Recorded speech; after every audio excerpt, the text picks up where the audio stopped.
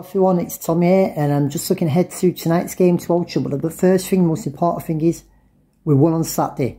We finally got over this stuck of not being able to win games, and Unsworth got his first competitive win with a 2-0 win at home to Oval. It wasn't pretty at all, it wasn't the worst, it certainly wasn't the best. Obviously, first half, the three things guaranteed in life: death, taxes, and Oldham to score early on.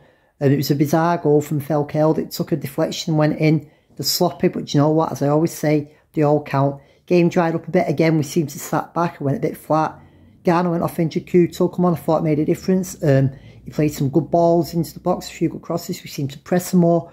And we could have scored twice in the first half. Second half, Yeovil did come out, but they were a poor team, they were poor at shooting. They had a good shout for a penalty. Obviously we started to play two up front. The game changed a bit more, came to life. Fondop got the goal, which we needed. That second goal wanted to kill teams off. I thought young Carty looked alright. There was a chance we could have shot and had the keeper off the line. It was a bit of excitement. It didn't do. But in the end, we got the win. We got the 3 points. Unsworth off the mark. We've now got something to build on and now to progress and push on in the league.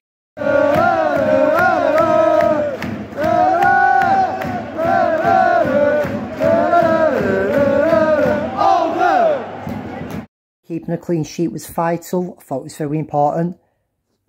Norman made a brilliant save.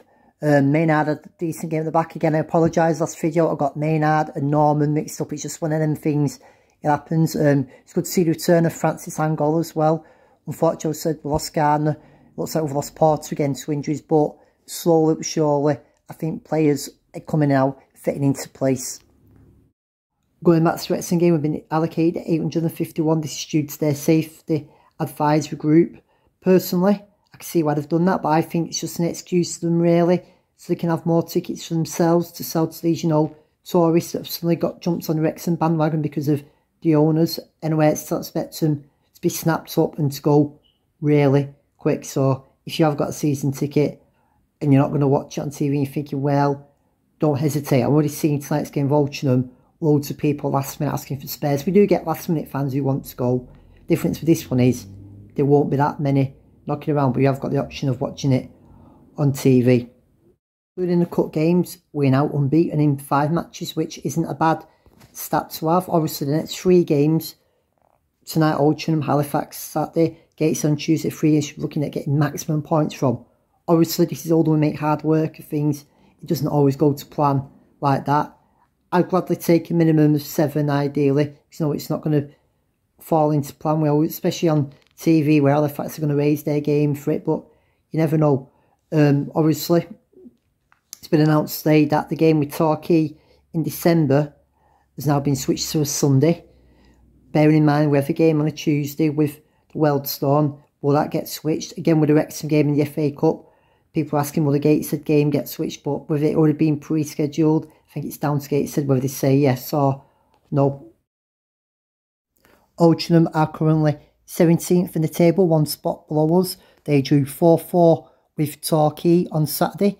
They play at Moss Road, ground they've been at for a long time. They're in between really Manchester and Cheshire and come under a WA postcode.